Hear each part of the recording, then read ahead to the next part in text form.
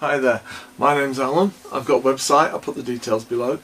I'm also fortunate enough to be a member of a design team for www.thatscrafty.co.uk. They have a blog site, which I always get wrong, so forgive me, I'm going to have to read this now. It's thatsbloggingcrafty.blogspot.co.uk. Now what I'll do is I'll put the website for the online shop, I'll put the blog address and also my website below, so please go and visit all of them. You'll not be disappointed. There's a lot of very creative people, members of the design team for That's Crafty, and you won't be disappointed. They are absolutely stunning pieces of art, so please go and visit.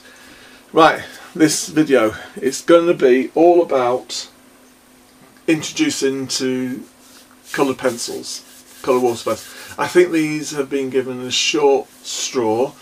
They're not used as much as they should be because they are a wonderful part of our crafting equipment. So this is the intro. I'm going to stop the video now and I'll make a start, and then what I'll do is that I'll show you and talk through exactly what I'm going to do. Okay, so roll on part 2.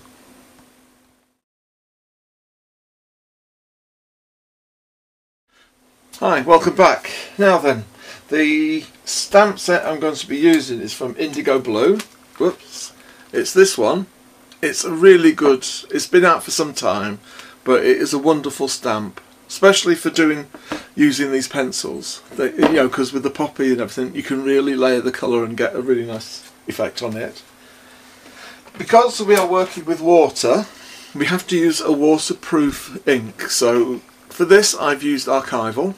It's jet black, and again it's a nice clean ink this, so it's well worth adding this to your crafting arsenal, so to speak. Stamping block,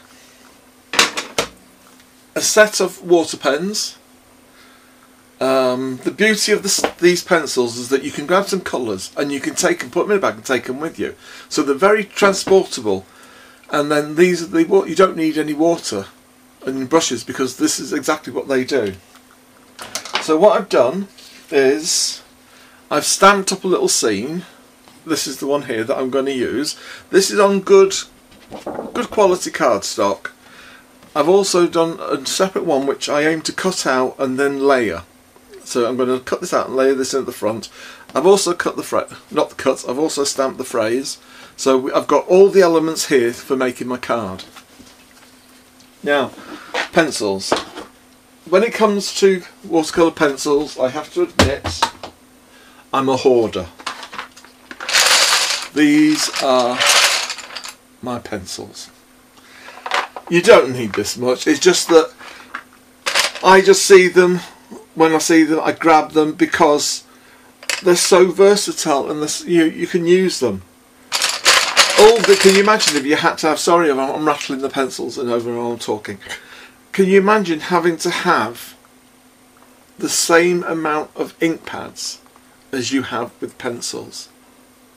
So if I was to have all these colours, now each manufacturer makes a different colour, so it's all different.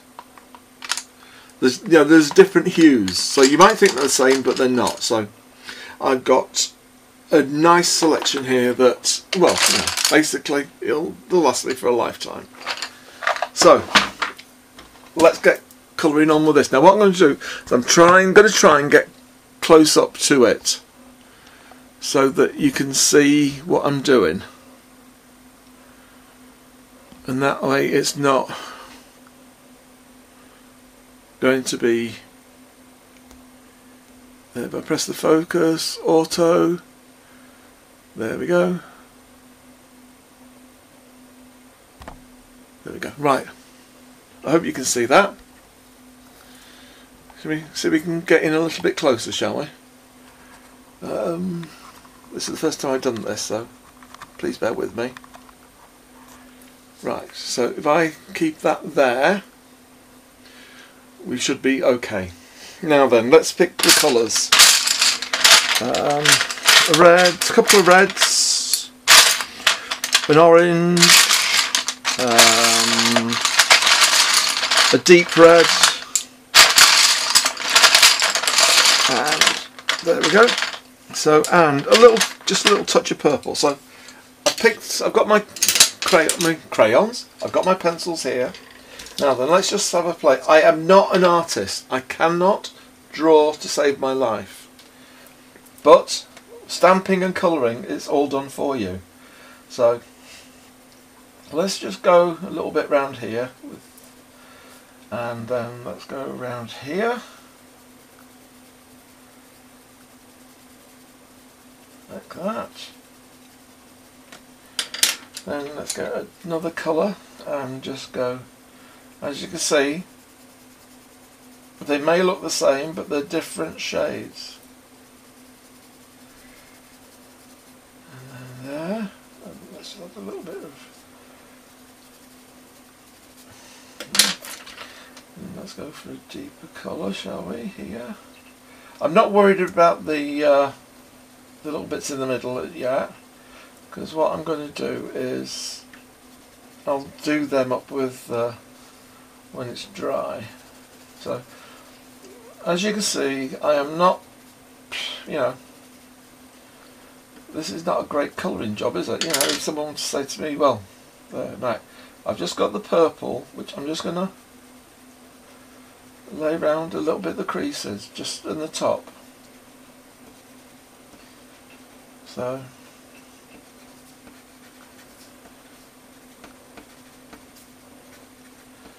and let's just go in the middle there, and then that is quite dark in the centre, so I don't want a black because the black will spoil it, so I'm spoilt for choice here. So there we go, let's go with this. So, and then just do that a little bit in the middle. Now, what about the leaves? Okay, let's get a couple of greens out. So I've got my greens, and then let's just do a bit of colour, just put down a bit of colour here. And not forgetting this one. Another green.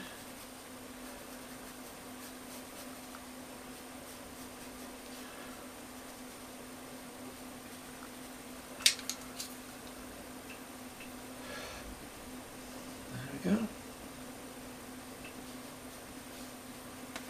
Now, as you can see, if I bring this up to you, I hope you can see that. That is not, you know, you wouldn't say that was even finished, would you? This is where the magic starts. Let's pick up we'll go with a thin. These come into three. If I show you closely, you can see that's the first one. That's the second one. I hope these come through. And then you've got a medium-sized one, which is that.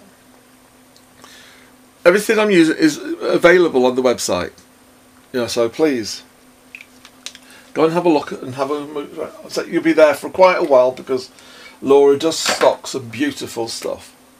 So right, just going to feed the water through to the end, then take it off on my hand. Now then, let's just start, shall we? Sorry if I go quiet.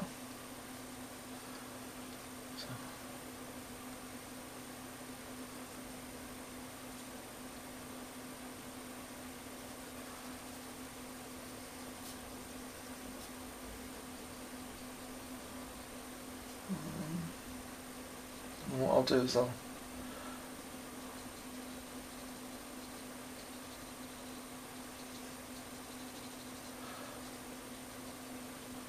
go.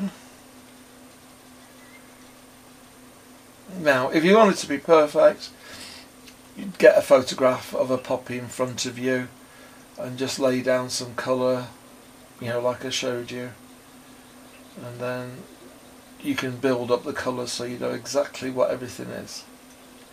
Now, before I go on to the green, obviously I'm just going to wipe the brush so that I don't transfer any of the red onto the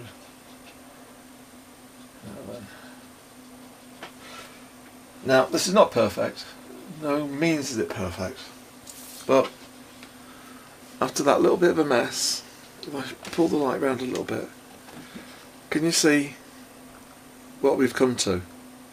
And that was just scribbling, not scribbling, that's the wrong word, but just by laying down some colour.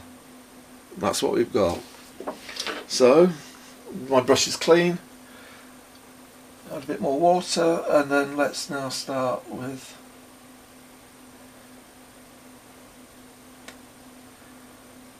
the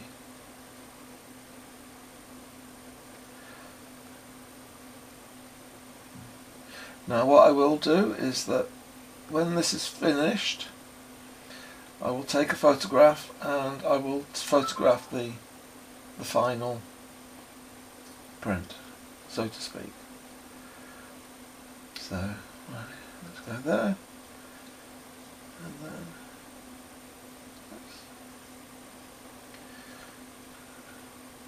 and of course when it's dry you can always add. Don't think that once you just put this, this colour on, that you can't add. You can. When it's dry, you can then add more.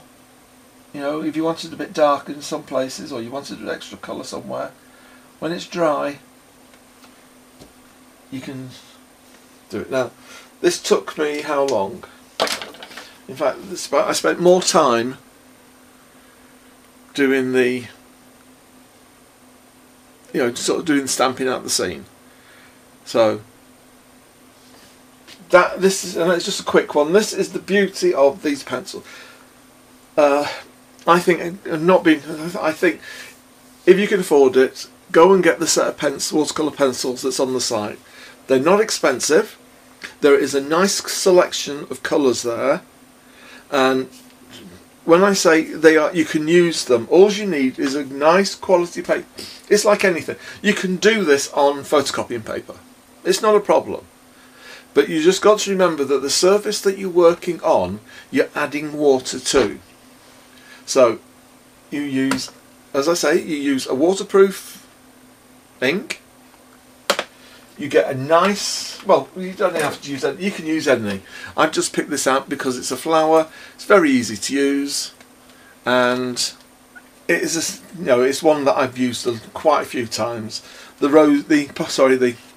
poppy on its own, you can do it white, red, pink, blue, green, yellow, any colour you want, because just think about the colours that are out there. So